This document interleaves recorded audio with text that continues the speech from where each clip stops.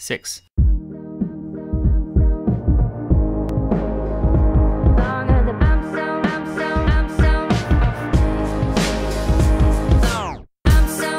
This is episode 2 of the History of Podcast. I'm Robert. And I'm Emma, and today we are discussing the history of golf. But first, we have to do the egg carton count. We even have our own little bell.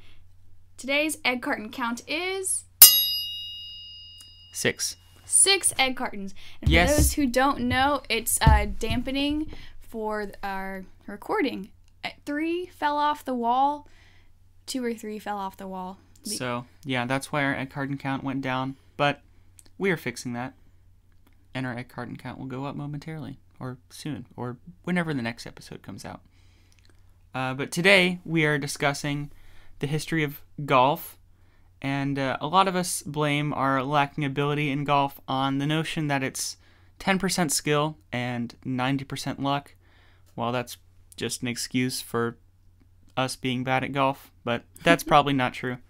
For thousands of years, golf has taken many forms and undergone several changes.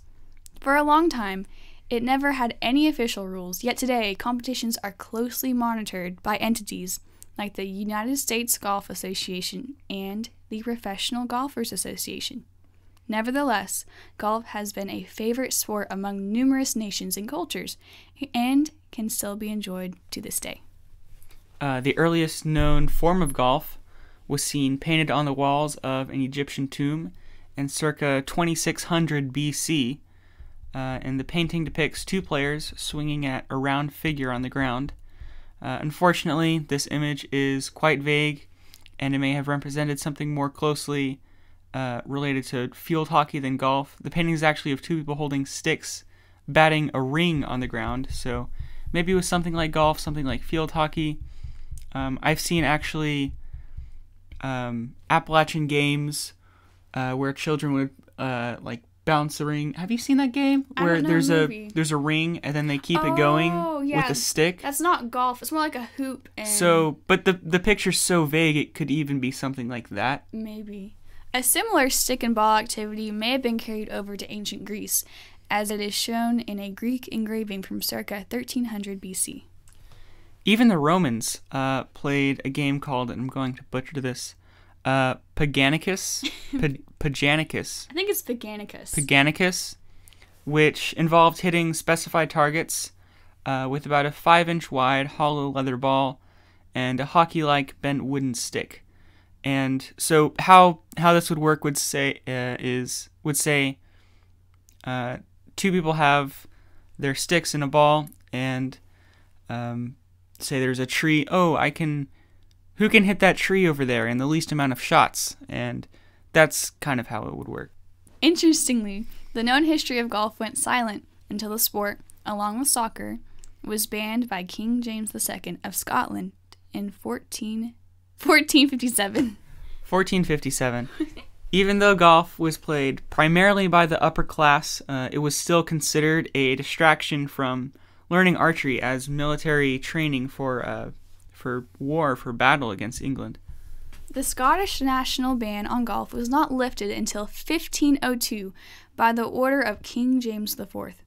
By this time, the Treaty of Glasgow, aka the Treaty of Perpetual Peace, has been signed between Scotland and England. King James IV had even become an avid golfer himself. I read an article actually stating that he had bought golf clubs and a golf bag, possibly. Wow. I don't know if he used them, but he had them. Quite bougie, quite bougie. Nevertheless, throughout this time, the rules and regulations of golf were not set in stone. It was not until 1744 that the first known recording of the modern rules of golf was published. The first set of rules was called Articles and Laws in Playing at Golf. Sounds very fancy. And was written for the Leith Links Golf Course in Edinburgh, Scotland. And yeah, links is another name for course or golf course, so you can just replace that word in your brain. But articles and laws in playing at golf. And so here are a couple of the rules. For example, Rule 1, your tee must be within a club's length of the hole. Rule 2, Your tee must be upon the ground. I would hope so. Rule 11. If you draw your club in order to strike, and proceed so far in the stroke as to be bringing down your club, if then your club shall break in any way, it is accounted a stroke. Can we take a moment and appreciate how much effort that would take for your club to break?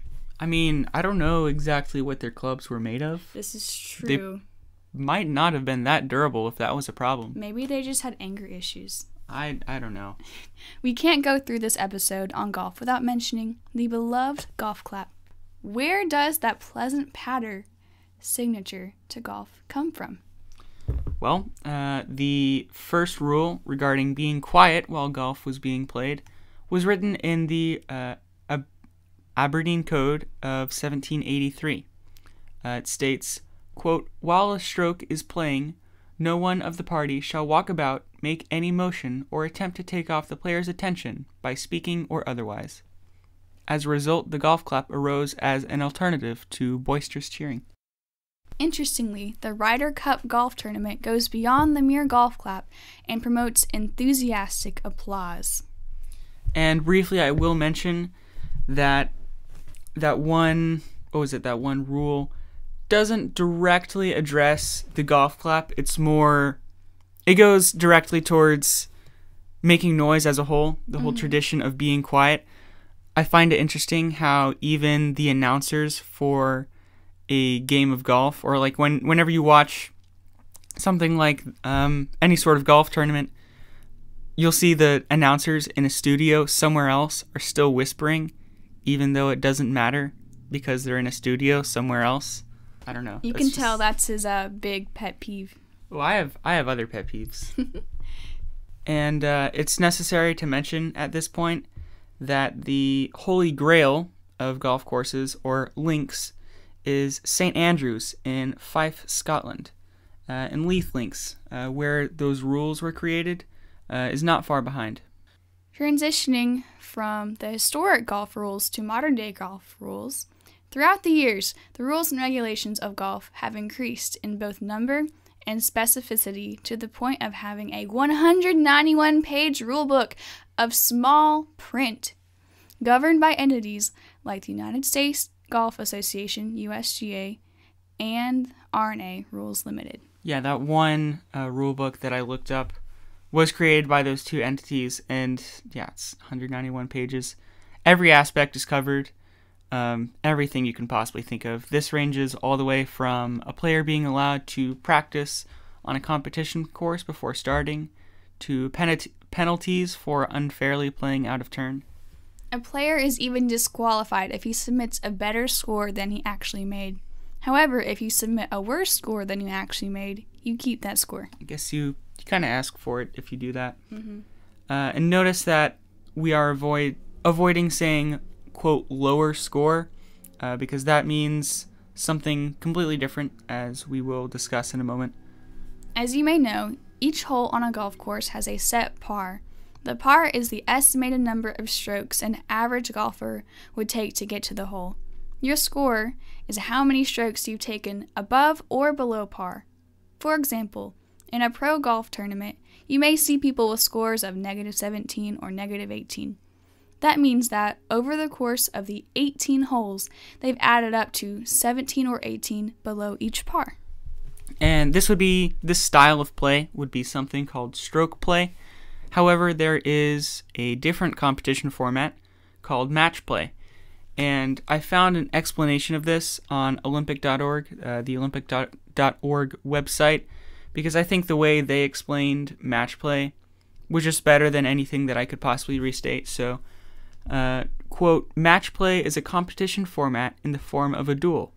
Golfers compete hole by hole, and the golfer who wins the most holes wins the match. Match play matches do not have to go the full 18 holes. They often do, but just as frequently, one player will achieve an insurmountable lead to the match, and the match will end entirely. For example, if a player is 6 ahead with 5 holes to play, the other player cannot possibly win, so the match ends." As far as governing authorities for the sport of golf, on December 22nd, 1894, the Amateur Golf Association of the United States was created in response to the Newport Golf Club in Rhode Island and St. Andrews Golf Club in Yonkers, New York, each hosting what they declared was the Amateur National Championship. This group is now known as the United States Golf Association, or the USGA. And the Professional Golfers Association, which many of us also know as, or more well know as, the PGA, was created on January 17th, 1916. And the association was sponsored by Lewis Rodman Wanamaker? Wanamaker? Yeah, Wanamaker, I believe. And of Wanamaker Department Stores, which became part of Macy's Department Stores as of 2005. So that's an interesting piece of trivia you can tell all your friends, bore all your friends with. But this was to spur enthusiasm for golf. Golfers in the association annually compete for the Wanamaker Trophy, which is, quote, one of golf's most prestigious awards. And I need to mention, at this point, a huge pet peeve of mine. Oftentimes, when someone wants to say something that is really bad, they say it's subpar. I've seen someone say, oh, this coffee is subpar. Well, what they really want to say is, if something's bad, is that it's above par. Because when they say that, they're getting it backwards. So, when you want to say something is really good, say that it's above par. Please do not get it wrong. Because to say that is to make a golf reference and to get it incorrect. Anyway, about the Olympics. Golf was included in the 1900 Paris Olympics and the 1904 Paris Olympics, excluded for over 100 years until its reappearance in Rio 2016. One last thing before we go is the origin of the term four. You've more likely than not heard of this as a warning directed towards people ahead of you on the golf course. If you drive the ball and it starts heading their way, or starts heading towards someone further down the course, you might want to yell four to warn them. And there are two primary explanations for how this came about. The first is more likely to be true than the second, but we'll just dive into those two explanations. The first explanation goes back to 1681 with the term called the four caddy, first known to be used by the Duke of York. Remember, golf was really only for the filthy rich back then. The four caddy is just the same as a caddy today. However, the inclusion of the four at the beginning refers to the fact that these caddies would often go ahead of the golfer. Exclaiming four may just have been a shorter way to say four caddy. Yeah, so they're just warning their four caddy who is ahead. And the second explanation has trouble connecting itself to golf. That's why it's a lot weaker than the first. But in essence, it's a battlefield warning for soldiers up ahead. When the people in the back fired their muskets, they may have yelled four to warn those in front of them to keep their heads down. And this makes sense when trying to connect it. Wow, my dad's mowing right now. And you can hear it. And we're going to leave this in. But anyway, this yelling four actually goes all the way back to John Knox in a really squirrely way. But we won't get into all that because that would get into a very long show. No matter how much the sport is skill and how much is luck, we can all appreciate the timeless longevity of golf. It has been a favorite among numerous nations and cultures. From the Egyptians, to the Greeks, to the Romans, to the Scots, the game has only established a firmer foothold on society. Golf has taken many steps to become what it is today, and it would require many more to make it go away. If you have any questions or comments about the information provided in this episode, please contact us at thehistoryof365@gmail.com. Have a blessed day, and never stop learning.